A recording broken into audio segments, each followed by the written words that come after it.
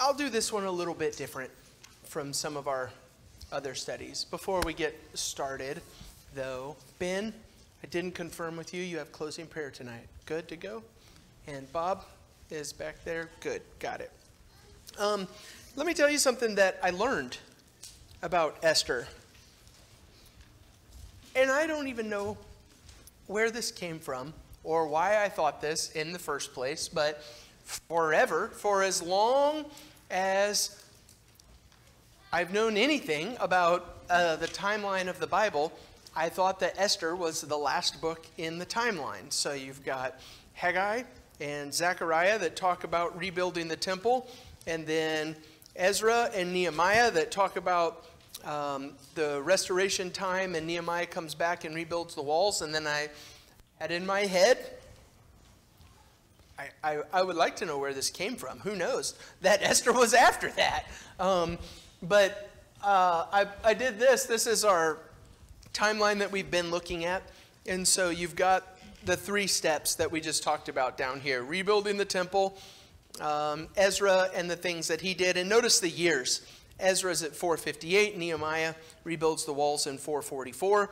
But Esther is written at a time when she is eventually connected to the Persian king Ahasuerus, which is almost certainly going to be Xerxes the first in the list. And so here's just a list of all the Persian kings.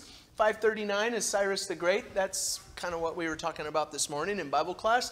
But look at this. Xerxes the first was 485 to 465, which is going to put him, even before the time of Ezra and some of the work that Ezra did. And so that's the reason why Esther's in the order that it's in, and why I'm doing it at the end of the timeline, because before I started reading and looking into Esther, I thought it went at the end of the timeline. But I guess that's a little bit out of whack from where our study should be, but it shouldn't affect anything for what we're doing right now.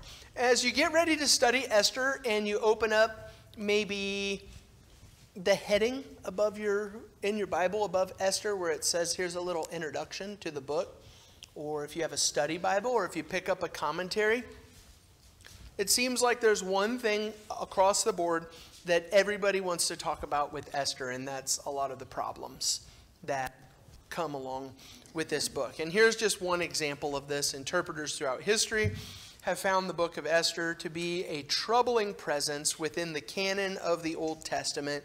It does not read like a religious text, and its only link to the rest of the Old Testament is that the story it tells involves the Jewish people. So this author is saying, here's what a lot of people have trouble with. The only reason that Esther looks like it belongs in the Bible is because it deals with Jews and the Jewish people from the Old Testament. Here's kind of a list of some of the top problems that people have with this. At the very top of the list, you're not going to find the name Yahweh or even the reference God in the book of Esther. And that's pretty troubling for a lot of people. And I think it's the basis for a lot of some of these other things that we're going to talk about as we look through the list. I'll tell you, though, Nathan Ward is a teacher at FC and a friend of mine who's done a lot of work in Esther. And he wrote a book that is his PhD dissertation, in the popular level book now that's out. And the title is Unseen God. And it's kind of a play on this. There's no mention, there's no name, Yahweh, or using the word God. God did this, God said this, God showed this. There's none of that in Esther. But that doesn't mean that he's not there. As you go through Esther and some of the things that we're going to look at tonight, I think that you can see God. For example, maybe one of the most popular verses of Esther, maybe one of the most famous verses of Esther, chapter 4 and verses 13 through 16. You will recognize this. Mordecai told them to reply to Esther. Do not think, this is what Mordecai says to Esther, don't think to yourself that in the king's palace you will escape any more than all the other Jews. For if you keep silent at this time, relief and deliverance will rise.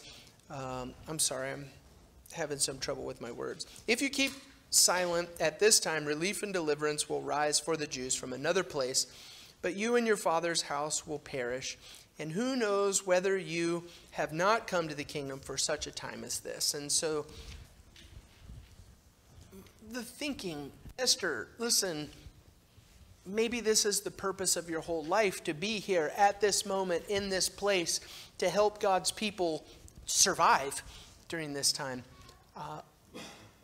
Is implying God's presence. It implies that God put her there and that God is working a plan. And so I wouldn't get too excited about the name of Yahweh or the reference to God not being in the book. So the whole book of Esther, I think one of the things that I'm going to suggest this to you at the end of the lesson, my one sentence summary. The whole book of Esther basically leads up to tell, this is where the Jewish festival Purim comes from. And this is what it is, and this is why it exists. And so, you know, you've got Passover and Pentecost and the Feast of Booths or Tabernacles and all these things that come from the law of Moses. And so one of the criticisms would be, well, the book of Esther exists to validate this feast that doesn't come from the law of Moses.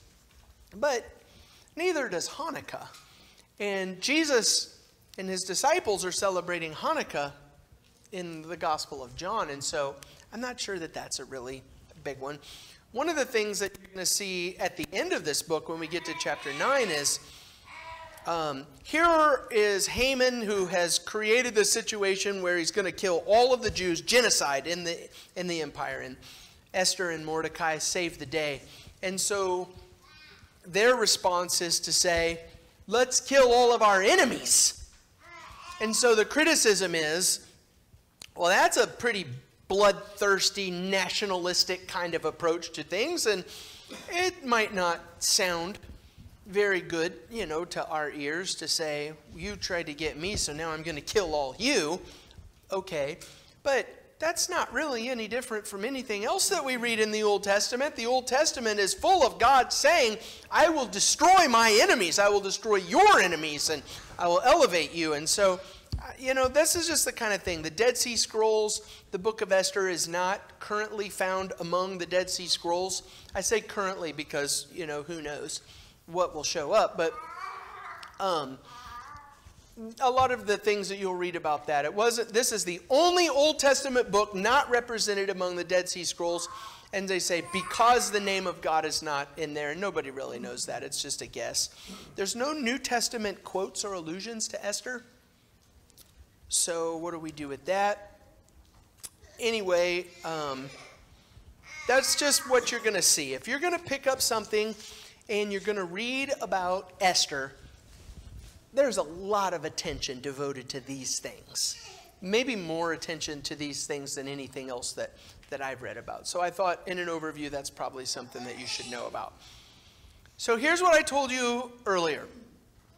I'm not going to do a normal overview of Esther like we've been doing.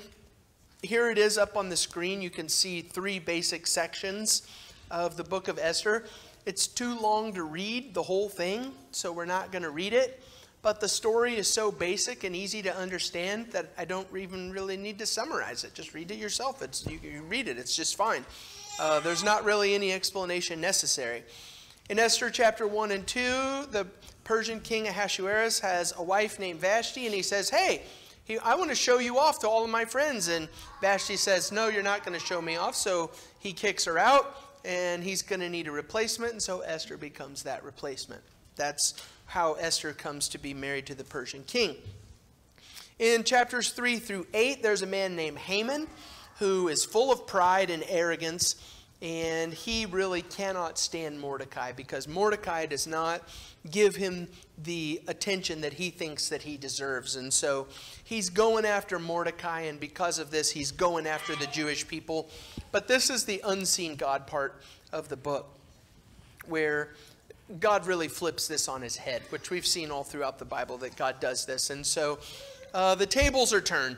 Haman is the bad guy who goes after the Jewish people, and Haman ends up getting hung on his own gallows that he built for Mordecai, and the enemies of God's people perish. Chapter 9, look at Esther chapter 9 with me. We'll read this section, maybe verses 1 through 3. Now in the 12th month, which is the month of Adar, on the 13th day of the same, when the king's command and edict were about to be carried out, on the very day when the enemies of the Jews hoped to gain the mastery over them, the reverse occurred. The Jews gained the mastery over those who hated them. The Jews gathered in their cities throughout all the provinces of King Ahasuerus to lay hands on those who sought their harm, and no one could stand against them, for the fear of them had fallen on all peoples. Also, I think that's God in that verse. That's how God works in military terms in the Old Testament. The fear of the Jewish people come on the people so that the Jewish people are victorious. Verse 3, all the officials of the provinces and the satraps and the governments and the royal agents also helped the Jews, for the fear of Mordecai had fallen on them. And so here is this thing that happens, and the ultimate point of all of this is that there's going to be a holiday called Purim to memorialize this victory of the Jewish people when we're saved and when we were victorious over our enemies. And so the book of Esther tells us about how we get that holiday and where it comes from. So that's really the only overview of Esther that I intend to do tonight. What I want to spend my time on tonight are two lessons that come from Esther that are just really, really important lessons for life. They're good in the book of Esther, but also they're good for life. So turn to chapter 3 and verse 1.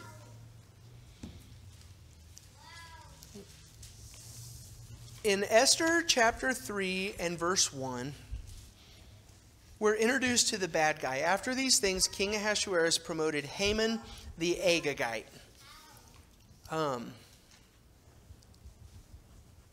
I think I've not found any reason to think otherwise. I think that across the board, everybody makes a big deal out of this guy, Haman, being an Agagite. Which, that might sound to you like an Agagite. That's Ryan saying it as if I should know something about this, but maybe for at least some of you it doesn't just come straight to the front of your mind. So let's do a little bit of history. Go to Exodus chapter 17. We're going to go all the way back to when the Jewish people are coming up out of their Egyptian slavery. In Exodus chapter 17, starting in verse 8, Amalek, the Amalekites, are the very first people to attack the Jews coming out of Egypt on their way to the promised land. And so verse 8 is where this story starts. Amalek came and fought with Israel at Rephidim. And this is the story where as long as Moses held up his hands, Israel was victorious against Amalek, but his hands got tired, and so Joshua and Hur came and held up his hands for him. That's the story that we're reading right now. Jump down to chapter 17 and verse 14. The Lord said to Moses, "Write this as a memorial in a book and recite it in the ears of Joshua, that I will utterly blot out the memory of Amalek from under heaven." So here we are leaving slavery under God's commands on the way to the promised land, and Amalek has come out to fight against us, and God says, write this down. Amalek is donezo. I am not going to allow this group of people to exist and to continue because of what they've done. So turn over to Deuteronomy chapter 25.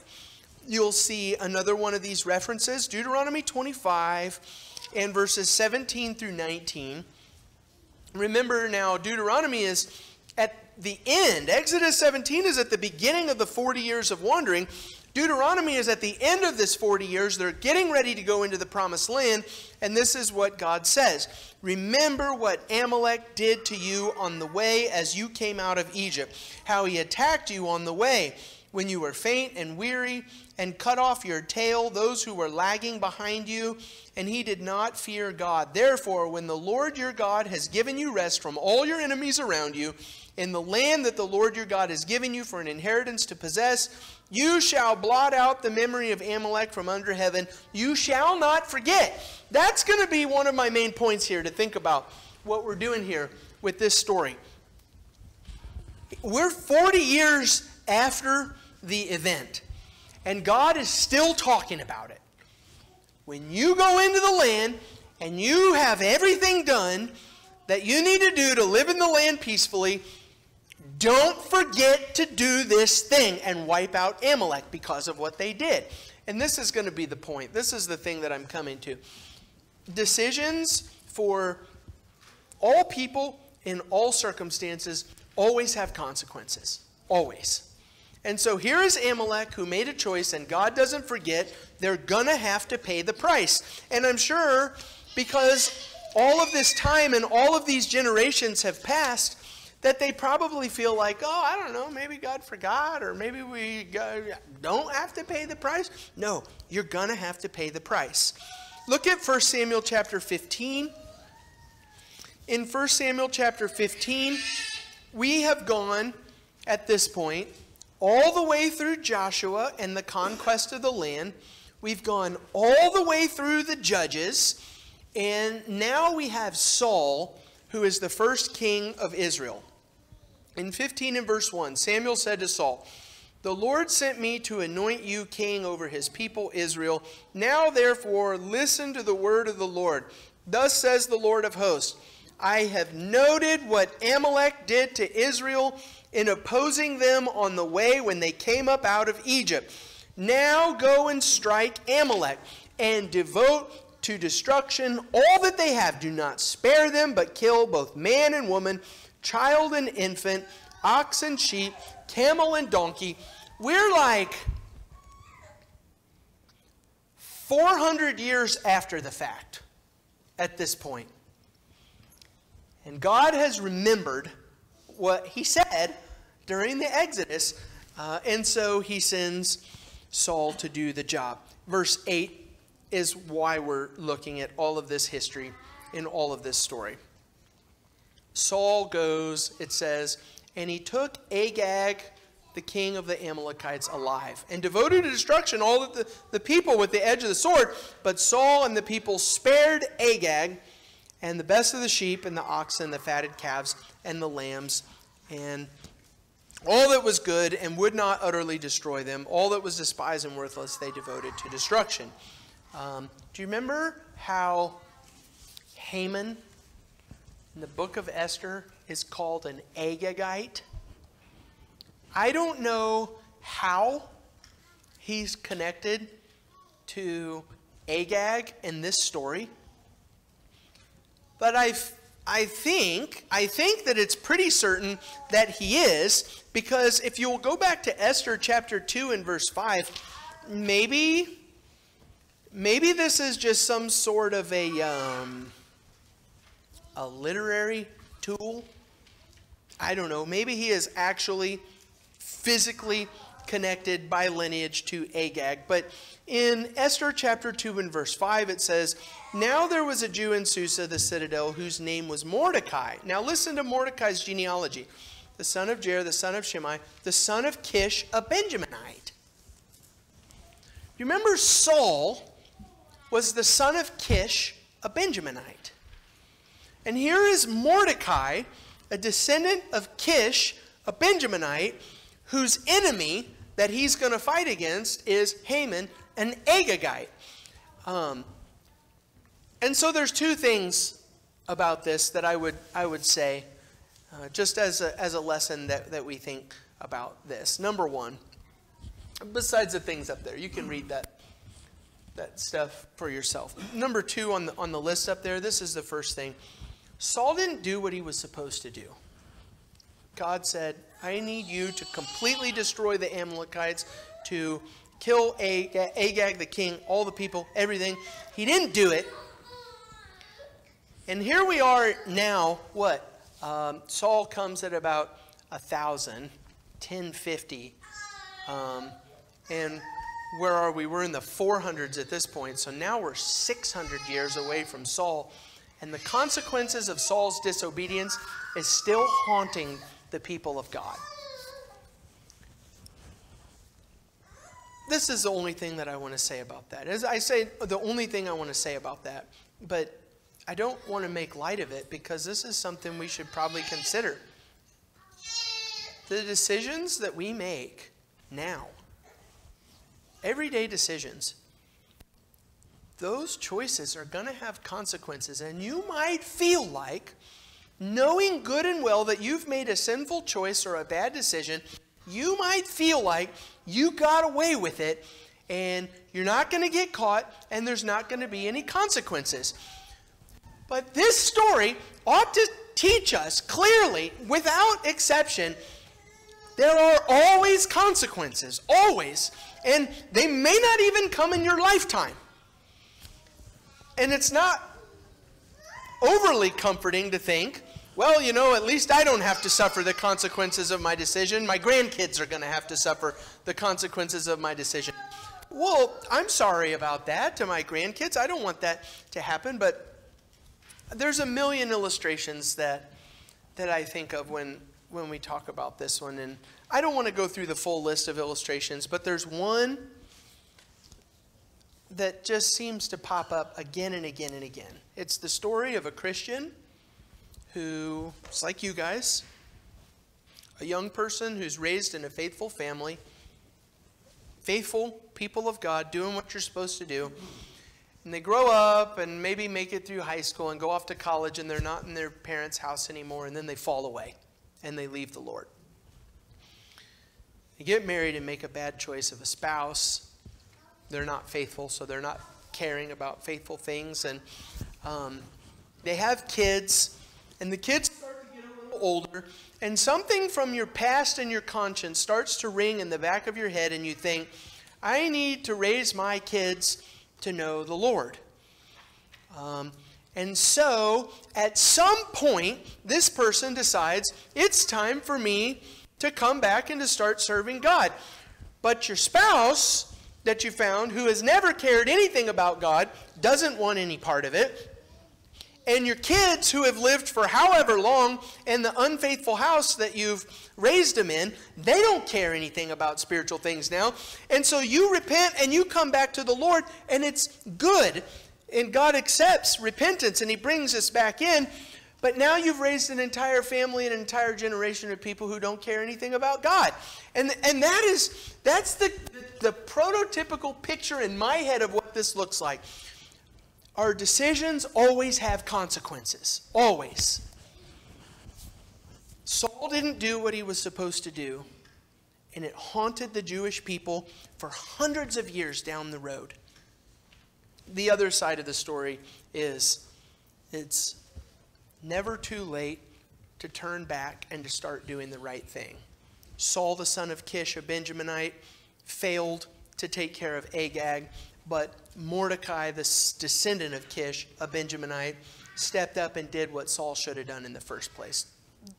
Do that. It's never too late to start doing the things that we should do. So point number one, Haman was an Agagite. I think it's a good lesson from Esther. There's always consequences. And this is something that I tell Luke over and over again. You don't have to believe me. I don't care. Everybody always gets caught.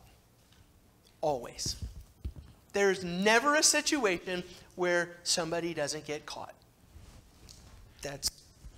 There's always consequences. Okay. Number two. One of the things that people have against the book of Esther is that Esther and Mordecai are kind of shady characters, especially at the start. If you will pay attention, Mordecai kind of sets her up in this situation. He says, hide your identity. Don't tell anybody that you're a Jew. And she goes in and she pleases the Persian king more than all of the other virgins that he's been test driving to see who's going to be his next wife, and he chooses Esther. There's a lot of questionable stuff going on here. And so, we might say, I'm not quite sure about the book of Esther because they don't really seem, at least at the start of the book, to be great people. But I got to give credit where credit is due. This point came straight from Nathan Ward in a lecture that he did at FC in 2014, I think. So this is not me coming up with this. I don't want you to think that I am. But maybe what we need to pay attention to with Esther is not where she is at any point in the book, but the development and the progress of her character over time. And that's going to mean something for us, I think. The first thing is that she starts off passive. Look at chapter 2. I'll give you an example of what I mean by she starts off passive. In chapter 2, starting in verse 5, Esther doesn't do anything to anyone. Things happen to her. She is the recipient of everybody else's choices and everybody else's actions. So verse 5, there was a Jew in Susa the citadel whose name was Mordecai, the son of Jair, the son of Shimei, son of Kish, a Benjaminite, who had been carried away from Jerusalem among the captives, carried away with Jeconiah, king of Judah, whom Nebuchadnezzar, king of Babylon, had carried away. He was bringing up Hadassah, that is Esther. So there's another thing that's a little bit questionable, Her name is Hadassah, but we know her as Esther. She's adopted her Persian self, her Persian identity. The daughter of his uncle, for she had neither father nor mother. The young woman had a beautiful figure and was lovely to look at. And when her father and her mother died, Mordecai took her as his own daughter.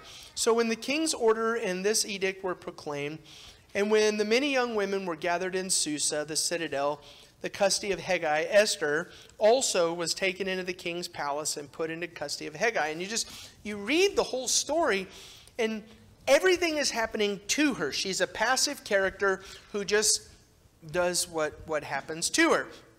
But then you have this transition in chapter 4, and the transition is Mordecai saying to her, hey, now it's time for you to do what God put you here for.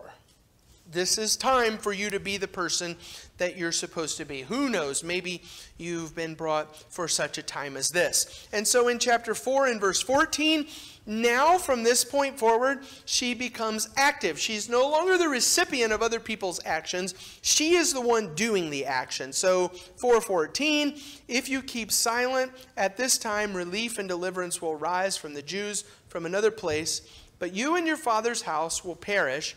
And who knows whether you have not come to the kingdom for such a time as this? Then Esther told them to reply to Mordecai, go, here she is. Now she's doing the same, the action. Go, gather all the Jews to be found in Susa, and hold a fast on my behalf. Hey, also, more God. What are you fasting? You're going to God. It's prayer and fasting. There's God. She says, this is what I want you to do. Hold a fast on my behalf. Do not eat or drink for 3 days, night or day.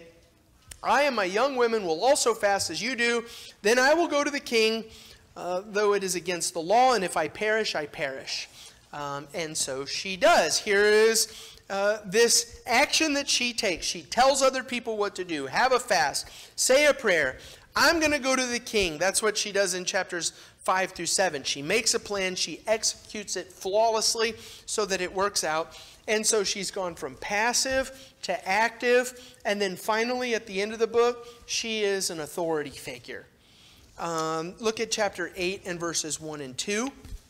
On that day, King Ahasuerus gave to Queen Esther the house of Haman, the enemy of the Jews. And Mordecai came before the king, for Esther had told what he was to her. And the king took off his signet ring, which he had taken from Haman, and gave it to Mordecai, and Esther set Mordecai over the house of Haman. Turn over to chapter 9 and verses 29 through 32. 9:29 Then Queen Esther, the daughter of Abihail, and Mordecai the Jew gave full written authority, confirming the second letter about Purim. Letters were sent to all the Jews to the 127 provinces of the kingdom of Ahasuerus, the words of peace and truth. And she says, this is what we're going to do. We're going to have Purim. And it's according to her word. It's according to her authority that this thing happens. And so here's something to consider. Just about the way that it flows. And how Esther goes from questionable and shady to a godly leader who does godly things for God's people. When we think about faithful heroes in the Bible, I think a lot of times, my head anyway, goes to, wow, Daniel. I mean, here is a guy who has all of his ducks in a row and always has. This is a faithful servant of God. But Daniel's a person just like the rest of us, with flaws just like the rest of us. And I think that's what you see with Esther. You see a person that we don't look at and we say, a Bible hero with top-notch spiritual character. What you see is a person who starts at one point and develops over time in order to become what God would have her to be. And so two things about that, and then we'll wrap this lesson up. Number one, I hope that that's you. I hope that that's us. I hope that you're not the same Christian that you were last year, or 5 years ago, or 10 years ago. I hope that you're better and farther down the road, and that there is some sort of progression and development of your character, so that week after week and year after year and decade after decade of your Christian walk, you're getting better and better and better, ultimately to be more like Christ in the way that you live. And so this picture of character development, let's do that. Second thing that goes with character development, how about we treat each other like that? How many adult Bible classes have you taught? Is this your second one? Have you done other ones in other times, places? A couple other ones before, but still not very many. You're starting to teach an adult Bible class. I know you're not young, but you're younger, and you're starting out in this teaching capacity and all this, and I know that you'll do perfectly fine. But this is just an illustration. It's not going to be fair or right to judge Adam with the same standards that you would judge me in teaching a class. And that's just a class illustration. It's not going to be fair or right to look at a person who's newer in the faith or who's had a slow start in their development as a Christian, and to judge them in the same way that you would judge Ed, who's been practicing being a Christian for a long time, and he's really good at it so far as any of us are able to tell. I've had this path of growth and development, and I'm grateful that people have been patient with me. How about we be patient with each other? And when you read the book, don't just say, wow, Esther sure was a shady person doing bad things at the start of the book. That's true, but let's acknowledge how she grew and do that ourselves and be patient with each other as we're all growing and developing in our faith over time. The one-sentence summary of Esther is not very exciting. The book of Esther explains the origin and authority. The authority is the unseen God part. I thought I'd put that in there. The origin and the authority for the Jewish Purim festival. This is what the festival is. This is why we do it, and this is where it came from. If you are here tonight and you're not a Christian, I'll say one last thing, and then we'll have our invitation. One of the things that often holds people back from becoming a Christian is someone who says, I know I'm not going to be perfect and I'm going to continue to make mistakes. Hey, that's all of us. Even still. But the lesson from Esther is that you got to start somewhere. And so if you're ready to start and you believe that Jesus is the Son of God and you're ready to repent, turn away from your sins, to die to yourself, be buried in the waters of baptism, when you come up out of the grave to say, I'm ready to start trying. We know you're not going to be perfect, but you're ready to start trying. We'd love to help you with that tonight. Come forward, make your needs known as together we stand and sing the invitation song.